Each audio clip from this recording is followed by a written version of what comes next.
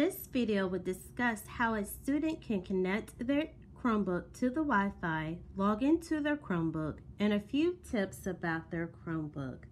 The very first thing you will want to do once you receive your Chromebook is to connect your Chromebook to the Wi-Fi. Where the time is at the bottom right-hand corner, you will want to click on that Wi-Fi icon. Next, click on the drop-down arrow where it says Not Connected. And now it is searching for your Wi-Fi.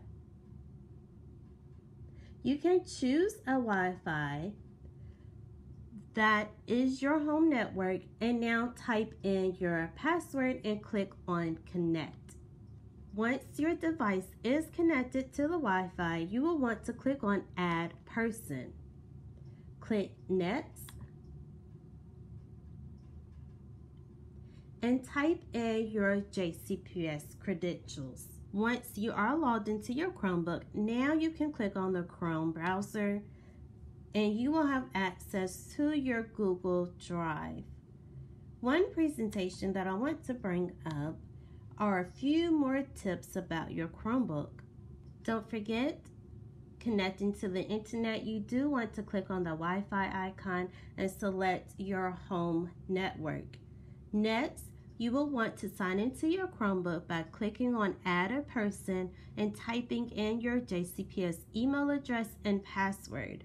A tip about your mouse pad is that if you need to left click, that is one finger single tap anywhere on the mouse. If you need to right click, that is two fingers single tap anywhere on the mouse. And then to scroll, you will use two fingers up and down.